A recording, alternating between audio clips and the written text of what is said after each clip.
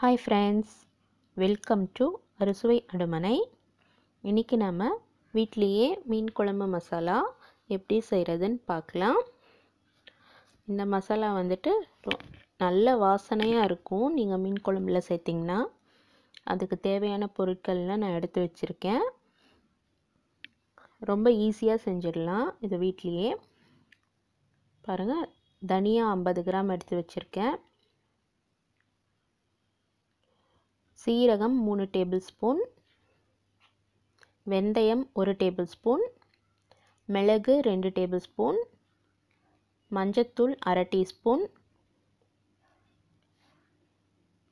வரமிளகாய் 15லேருந்து 20 மிளகாய் எடுத்துக்கோங்க, 2-3 கொத்து கருவேப்பிலை. அவ்வளோதான். இது எல்லாத்தையும் நல்லா ட்ரை ரோஸ்ட் பண்ணிவிட்டு மிக்சியில் போட்டு பவுடர் பண்ணி எடுத்துக்கலாம். இப்போ எப்படி செய்கிறதுன்னு பார்க்கலாம். வானலியை சூடு பண்ணிவிட்டு தனியாவை போட்டு வறுத்துக்கலாம். நல்லா சிம்லேயே வச்சுட்டு நல்லா கலர் சேஞ்ச் ஆகி வர வரைக்கும் வறுத்துக்கோங்க.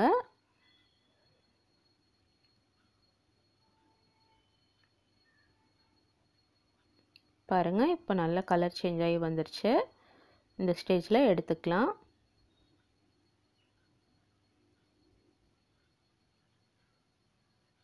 அதை எடுத்து ஒரு தட்டில் கொட்டி நல்லா ஆற வச்சுக்கலாம்.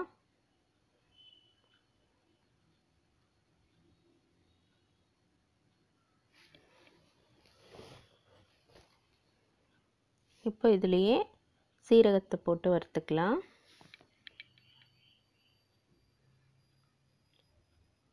சீரகத்தை போட்டு சீரகம் நல்லா ஸ்மெல் வரணும். ஸ்மெல் வந்து படப்படன்னு பொரியும். அது வரைக்கும் வறுத்து எடுத்துக்கலாம். பாருங்கள், நல்லா வறுபட்டுருச்சு, நல்லா பொரியுது. இப்போ இதை எடுத்து அந்த தட்டில் கொட்டிக்கலாம்.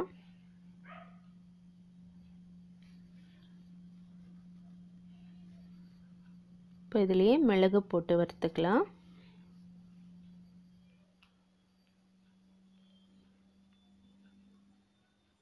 மிளகு நல்லா கலர் சேஞ்ச் ஆகி படப்படன்னு பொரியும். அந்த ஸ்டேஜில் எடுத்துக்கலாம்.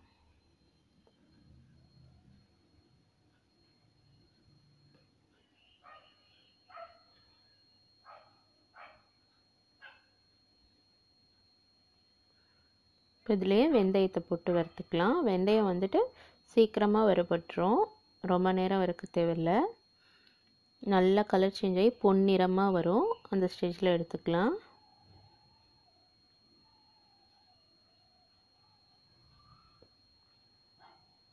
இப்போ இதுலேயே வரமிளகாய் வச்சுருந்தோம் இல்லையா, அதையும் போட்டு வறுத்துக்கலாம்.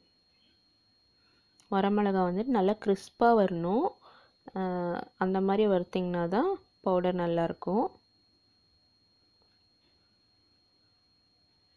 நல்லா ஒரு 2-3 நிமிஷம் நல்லா வறுத்து எடுத்துக்கோங்க.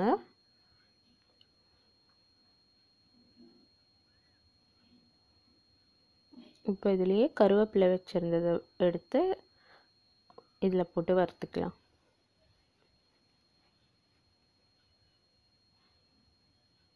கருவேப்பிலை சீக்கிரமாக வதங்கிடும். நல்லா 1 நிமிஷம் வதக்கிட்டு இருந்திங்கன்னா நல்லா முறுமுறுன்னு கிறிஸ்பாக வந்துடும்.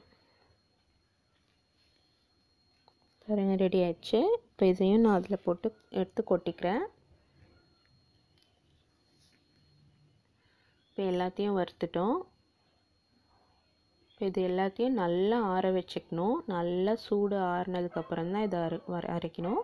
மஞ்சத்தூள் வச்சுருந்தோம் இல்லையா, அதையும் இதுலேயே சேர்த்துட்டு நல்லா ஆறுனதுக்கப்புறம் மிக்சியில் போட்டு அரைச்சிக்கலாம். நான் அரைச்சிட்டு உங்களுக்கு காட்டுறேன். பாருங்கள், சூப்பரான மீன் குழம்பு மசாலா வீட்லேயே ரெடி ஆயிடுச்சு. நீங்களும் ட்ரை பண்ணி பாருங்கள். தேங்க்ஸ் ஃபார் வாட்சிங்.